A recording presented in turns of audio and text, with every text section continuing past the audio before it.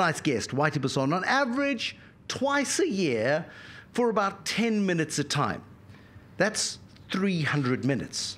That's 5 hours of discussions. And tonight's the first night that I've ever met him face to face. It's a real pleasure to have you here, Whitey Basson. Thank you. Explain to me something, and something that's always bothered me.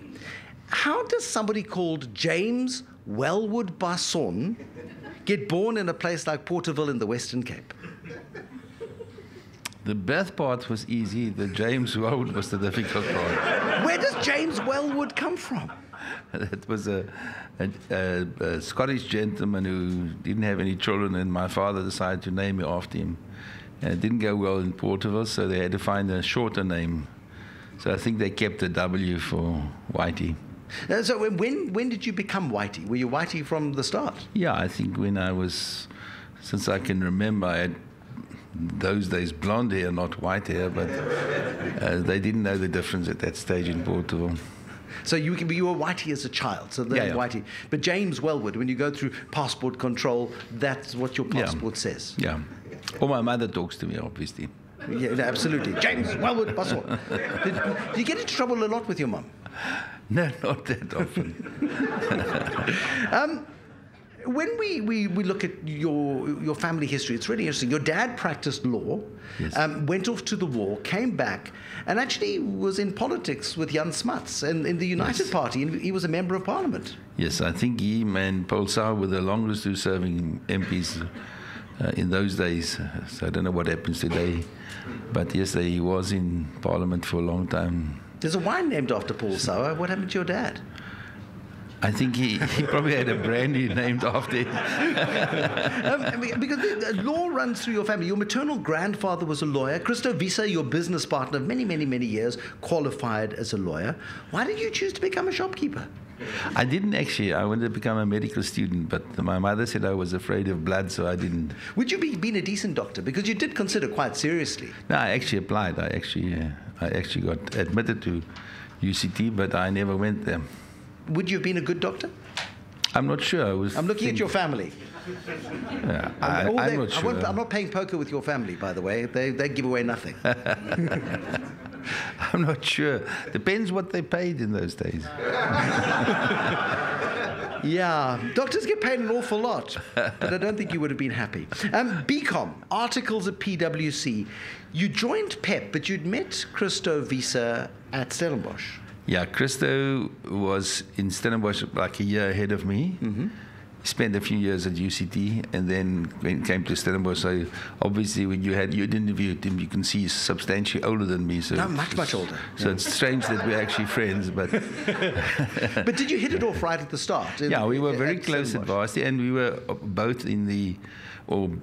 He came from a sap house, if you can call it that way. And my father Bloedsap. He calls himself a Bloedsap. Yeah, so obviously we weren't too many of us, so we were very close together. And then when I finished my articles at Ernst & Young, actually. Okay. Then I went to PwC and I did a few smaller audits for them. And then Christo's cousin, who was the CEO and chairman of the company, asked me to... Because he founded PEP, Christo's cousin, he founded PEP in Uppington. Yeah. In Uppington, and then he came from Uppington straight into Cape Town, opened up a couple of stores, and in 71 they wanted to do a listing, and I was then the auditor for PwC, so he asked me to join the company. Okay. Which I did. Christo stayed there till 74, I think it was, because in October of 74, his uncle thought that at the tender age of 28, I should become the business director or whatever he called it in those days. And how big was PEP then? Was it 20, 30 stores? No, it was then already by the 100 there in the 74s. And then Christo went to practice at the bar and then bought the diamond mine. So we only really met up in 80 again when I bought ShopRite in 79, and in 80 he bought his cousin's shares out so that he became the controlling shareholder. What was the secret of PEP? What made PEP great? You know, PEP was Van Rooyen was probably one of the best traders that I've met. And Van Rooyen is Christo's cousin? Yeah. Okay. Christo's cousin's husband. Second. Yeah. Second. It's close to that. Familie. Yeah. But Van Rooyen was a brilliant man, not just mentally, he was also just a very good marketing man. And he had this passion to supply people with clothing, affordable clothing, not cheap clothing, but affordable clothing so that everybody uplifts and looks good in his clothing. And he kept that market very much under his hand. And in those days against Edgar's and a few of the big guys that came in against us, Scott's, there was half-price stores. They were smaller, but they were all there. I mean, when you look at Pep, and Pep grew by acquisition, I think you bought half-price stores, didn't you? I bought that, yeah. It was actually a nice story, which I can tell for your audience, yeah. Yeah, the guy who ran half-price stores was a young guy called Sam Stoepel, who was a very ambitious guy. But he seemed to follow us with everything that we did. So I knew that he used to phone me like on a Monday, Tuesday, and speak to me about the sales figures of the different stores. So I knew he had the sales figures in front of him because they were in computer frequency. So it wasn't A, B, C. It was 101, 1, 2, etc. So I knew he had some inside track with us. And I thought I'd catch him, and I sent out a circular that we're going into food. And then he started applying for food licenses. And I caught him in the death tracks there with about a couple hundred of tons on its way from India. And so I sold rice even in Pep stores to get rid of it at the stage when when you look at Pep and you look, I mean, what are they? There were 1,400 Pep core stores in Eastern Europe, in Hungary and in Poland and the Czech Republic. Yeah. I mean, can you believe it? Yeah, there's more. There's in Czech Republic. There's a lot. I actually visited them last year. They're doing very well there as well. In despite that it's Europe or Eastern Europe, but the GDP per capita in euros is doing very well in a place like Poland. So quite obviously, there's a very strong growth in the level of wealth of the Czech people, and that helps a lot.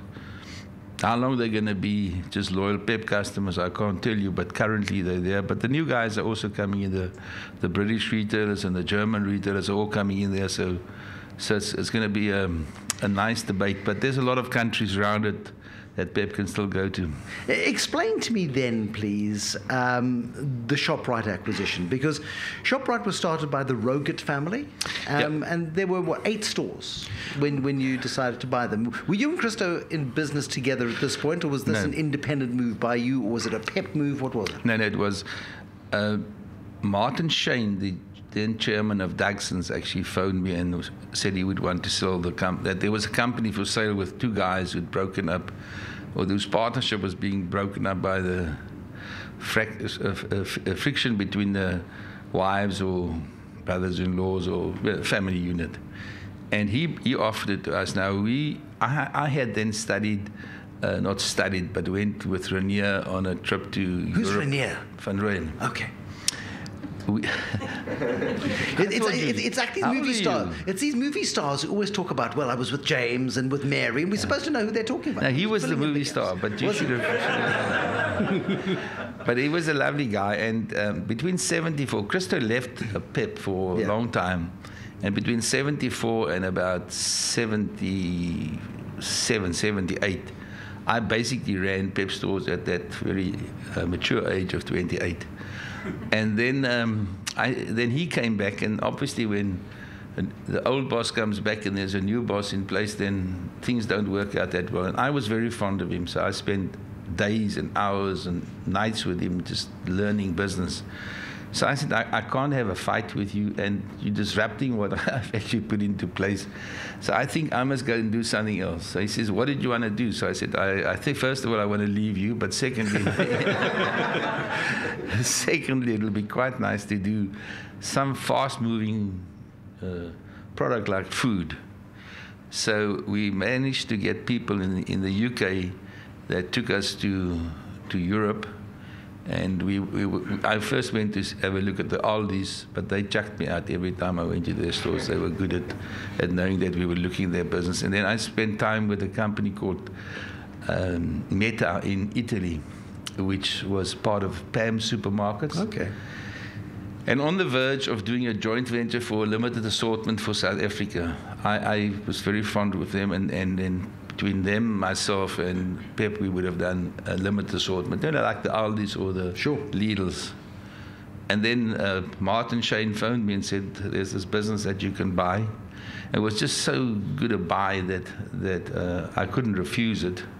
Nearly went shipwreck at some stage, and then a lot of politics, and there's still lots of arguments about who should own what. But I then started it, left my office in end of 79 with a car and a briefcase.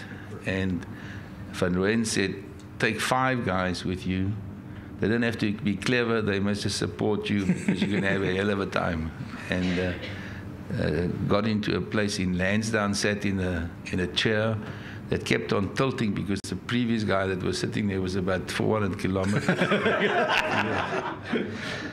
But learned a lot because every day I walked through a different aisle going to my office. Now, the office was upstairs in the storeroom. The offices, there were 5. But it was also in the way of the chute that they was sending the boxes down with. So you had time very well to get to the top. And then you start from nothing. It was an old family, fantastic guys. Gerald would know them. Barney Rogert was also fantastic to teach me food. And he then taught me how to run a supermarket. And then I started buying a couple of very... We're going to talk about the deals. I want to talk about the deals. This is Whitey Basson, who famously bought a couple of interesting businesses, the Ackermans food business, of course, and then there was that famous OK Bazaars deal. Some liabilities, of course, but he paid R1. Whitey Basson is our studio guest this evening. People, Whitey Basson, look at the massive success of ShopRite over many, many years and think it was probably quite easy. But like many people struggle with landlords today, when you started out, your landlords didn't know that you were going to be big and famous one day. Who gave you trouble? They pushed you around. They bullied you. They did. In fact, a lot of the landlords didn't want us in the supermarkets. We probably drew a crowd of people that were. Were you a bit down market? Were you a bit down market? No, we weren't, but they were a bit up market. Oh, I see. I understand.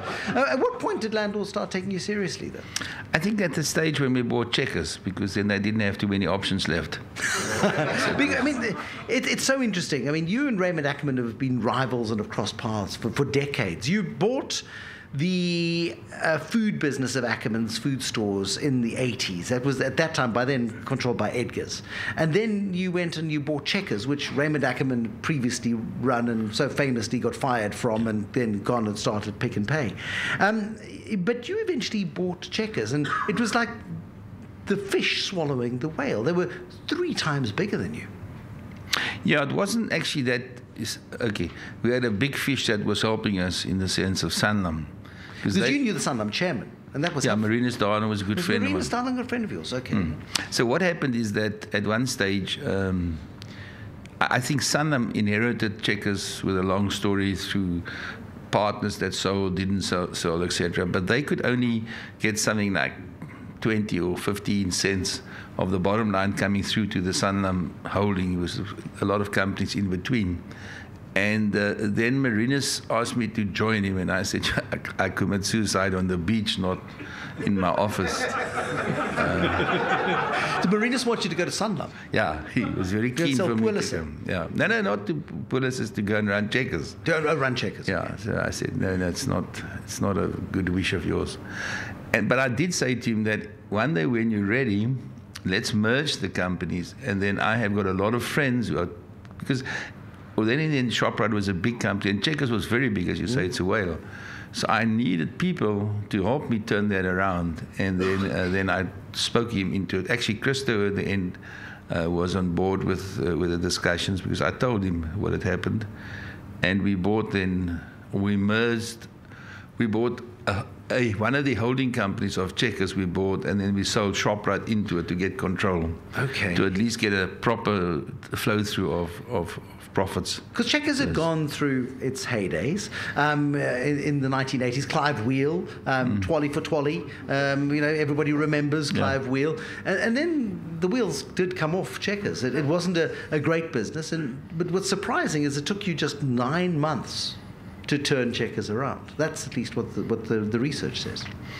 Yeah, it's true. It was never a bad business. It was badly focused at the business that it could have been, and obviously there had different cultural sort of backgrounds to it. The disciplines probably weren't as good as I would have liked them to be in the total group, but they were fantastic guys in Checkers. They just needed support and to run the business.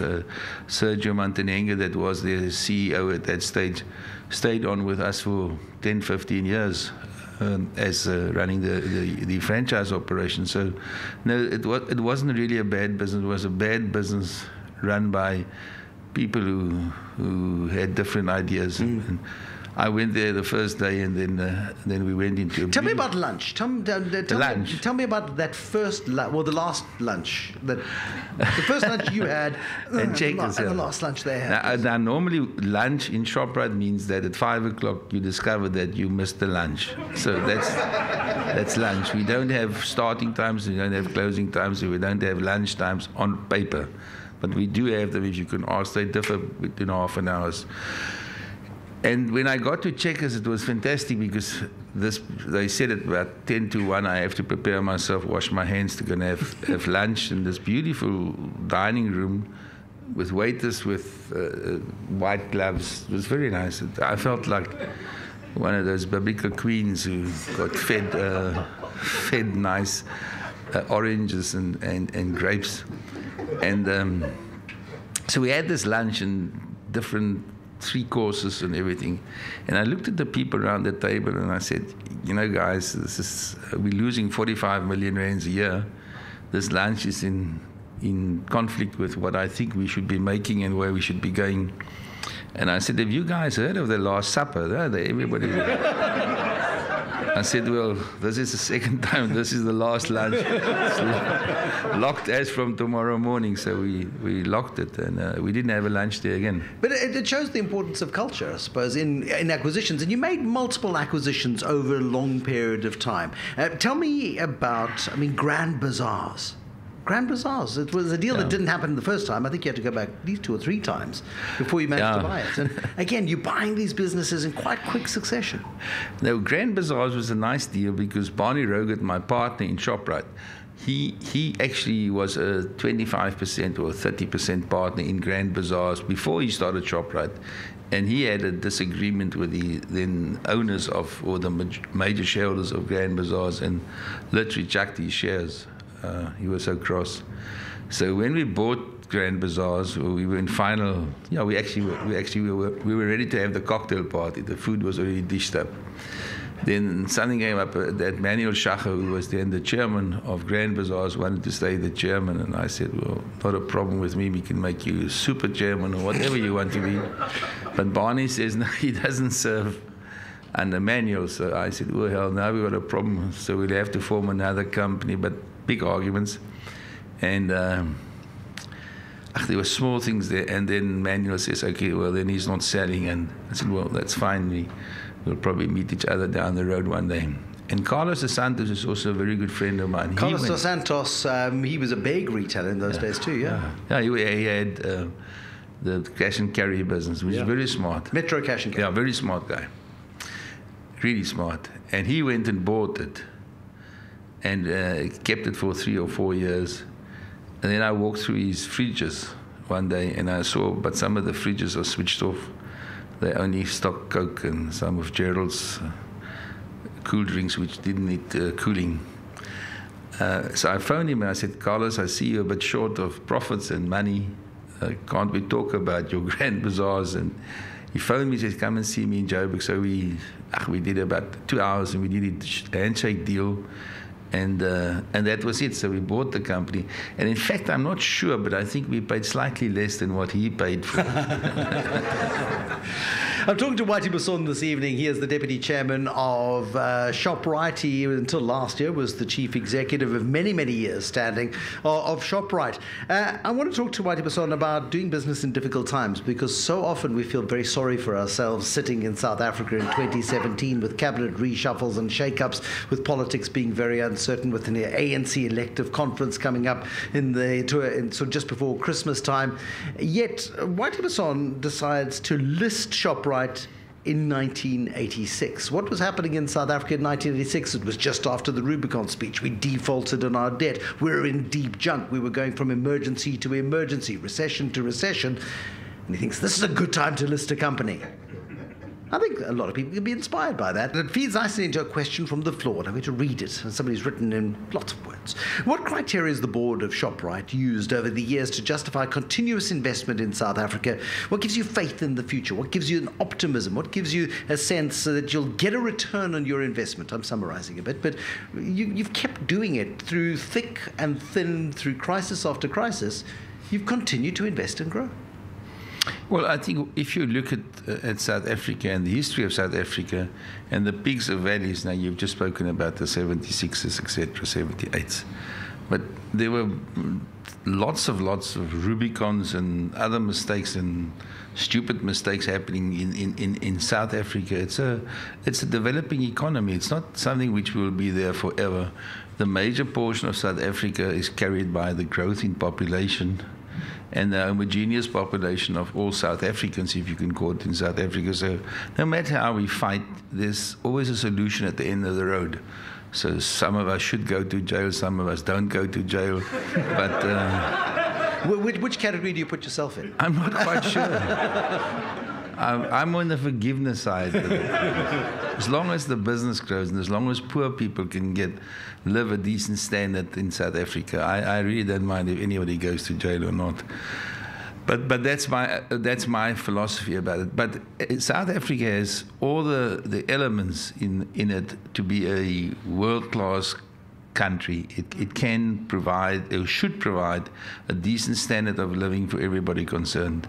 And I'm actually very positive for the next 20, 30 years in that the younger generation of South Africans are now connected to the outside world, understands the difference between right and wrong, understands the difference between getting a return on investment and not getting a return on investment, and can see television that there is a life different to the life that you may have or may be forced to live. And for that sake, I think they will stand up and actually get back on track. Yassine Wacha says, hi Whitey, any chance that you would run SAA for a year or two? Must I answer? Preferably using English words that are in the dictionary and are longer than 4 letters. If they can keep the politicians out of the portion that I should look at, then I would seriously consider doing it for free. So it's a no then. Yeah, well, it's it's the old age problem in the sense that people interfere into businesses. Why is ShopRite successful? Christo never interfered into the run of the business. Did you guys ever have a serious disagreement where you like were off speaks for a while? Yeah. In the last couple of months, we were off speaks for a long time. But why? Just because I didn't like the style of his car or something like that. No, but like serious issues. I mean, you worked together for 40 years. There must have been a point where you bashed heads quite seriously and stuff. No, I don't think for most of the times we bashed heads about policy of the company or where we're going. Christo actually never interfered in the workings of ShopRite. He's not that type of guy. And obviously, I didn't interfere into his structures of dealing and switching things around, and he always makes sure that he gets the best deal, of cut. course. Yeah. He's always the dealer in the pack, and I think he's got a joker in the middle where he knows, now I'm in Whitey's territory, I start dealing softly now, But no, we never had a problem. And that's the problem, that a business can't be run by 5 different people or decisions made by lots of people. And in South Africa, the problem is probably now that we've got so many regulations, drives you crazy.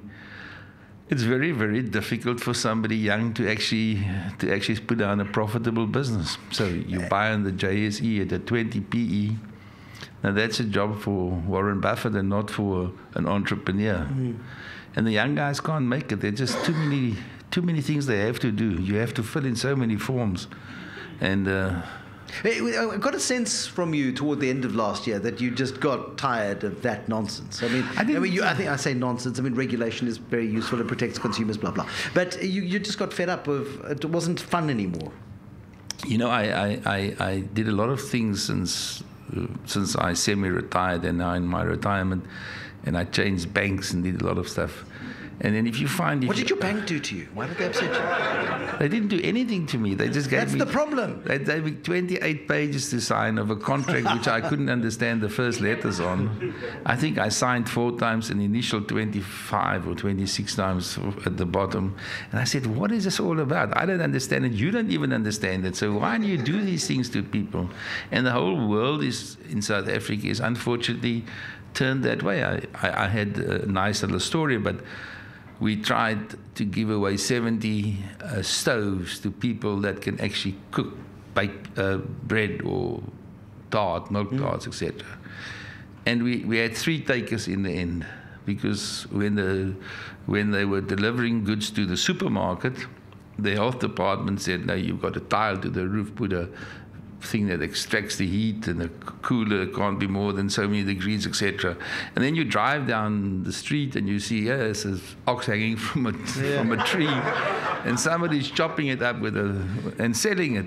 So formal business is just bedridden by over administration. So Tina Lecordeur's question flows very neatly into that. Where do you think the opportunities lie for budding retail entrepreneurs in South Africa? Do you think retail success is dependent on scale? Is there hope for budding entrepreneurs like Tina Lecordeur? You know, how old is Tina? 27. I don't know. I've seen her handwriting. Where's Tina? Well, I give different advice to different ages of people. Where's Tina? Tina, put up your hand. We want to see Tina. 35. You look 2016. That's all right. You can start afresh. No, I don't think that there's advice that you can give. It depends on what you want to do and how that department or that portion of the business is tied into government legislation, health, Judge King's corporate governance. King 4, 5. I mean, our financial statements are that thick. Yeah. And I, as a chartered accountant, he's showing a pile of paper 3 inches thick, for those of you who can't see. Yeah. And I mean, it's really. I don't understand what it's all about, but I mean, you have to write it. So if you want to start a business, just stay out of those. I'm not sure that there's some people start businesses and they're not so good on paying taxes and so on. So they seem to have a better chance in doing business, but that's not the way you should go. I think there are opportunities, and if I would reinvest today, I would probably look at tourism, because tourism is one of those areas that if you're good at it, you can make a lot of money, and in South Africa is on the verge of becoming even much better as a tourist industry. Don't get into manufacturing, because those things, they eat at night, and when you sleep, they still eat your money. There we go. Some good advice. Good advice. Whitey Basson is our guest this evening. He is our shapeshifter tonight here on The Money Show. Some very courageous advertising done by Checkers in the last couple of years. Former footballer turned chef Gordon Ramsay has done a couple of ads. Nathaniel has done some ads. Gordon Ramsay, did you hire him just because you wanted to meet him? And Nathaniel and Suzelle. Nathaniel is a good friend. He actually comes from Portable, so he doesn't admit it. Yeah, he doesn't admit it. No, sorry, Nathaniel. He's a bit shy on that one. Okay. But Gordon Ramsay, I actually never met. That was done by our marketing guy Neil Schroeder, who's a brilliant guy. And when he told me about Gordon Ramsay, I didn't know who the hell it was. So I said, well, if you like this British guy, get him in. And it actually did work for us, because I didn't understand that so many people had followed him in South Africa, and we actually had poor Nathaniel in the studio with Gordon Ramsay, but we didn't tell Gordon Ramsay who he was. Het een beetje geschrik. No, Nathaniel made him skrik a bit. So it worked for us, but that wasn't me. I didn't do it to meet him. Okay, Bazaars, 1997. You pay SAB R1. Yeah. Did you ever think to yourself that one day you're going to run out of luck? Do you think you were lucky? No, that was not a lucky break. In fact, the R1 is not totally good. Yeah, but it's a nice story. No, that's what we paid, but we may have received something else. You got some liabilities, yeah.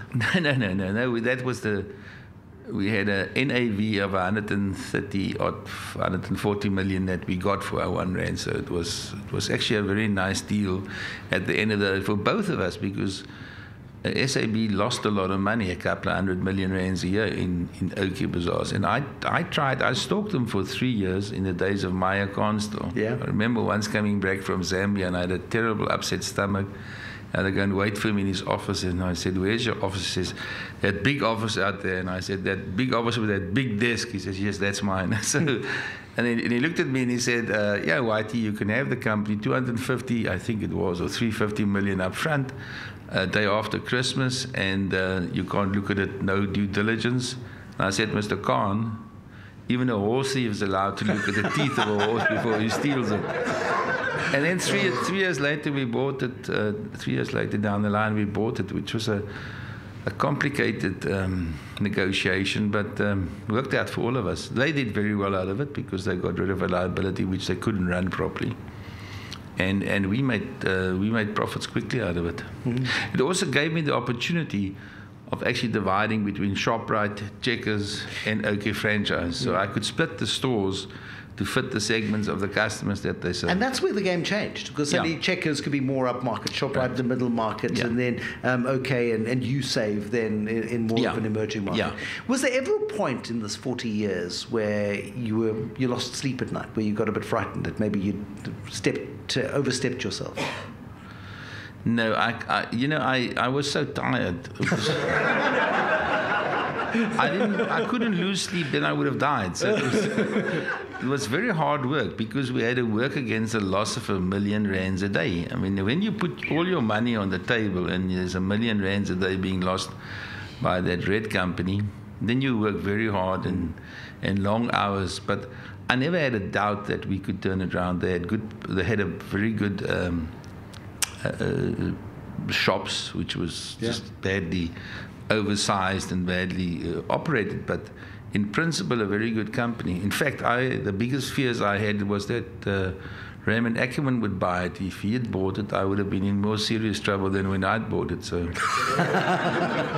when you looked at the rest of the African continent and you looked at the opportunity set that was available for ShopRite, that was an aha moment. You were on a holiday with your family, and I think you went to Zimbabwe and you went to Mozambique, and you looked on the streets of Mozambique and you said, "There's commerce, there's activity, there's money. People are spending money here. And maybe it's like this elsewhere on this continent." This is early 90s.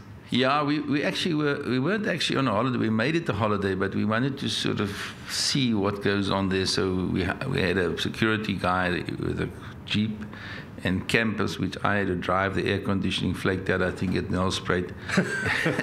There were potholes that big in it. And then we went through Mozambique, through Zimbabwe. But I always kept my eye on, I knew Mozambique slightly from the times as being a student, where the old LM was. So, we used to put 10 cent or 2 cent pieces in the light switches and switch it on so that they short out all the lights in the hotel. So it was student play field. But that wasn't Maputo was an easy country. It was easy because it was close to South Africa, etc.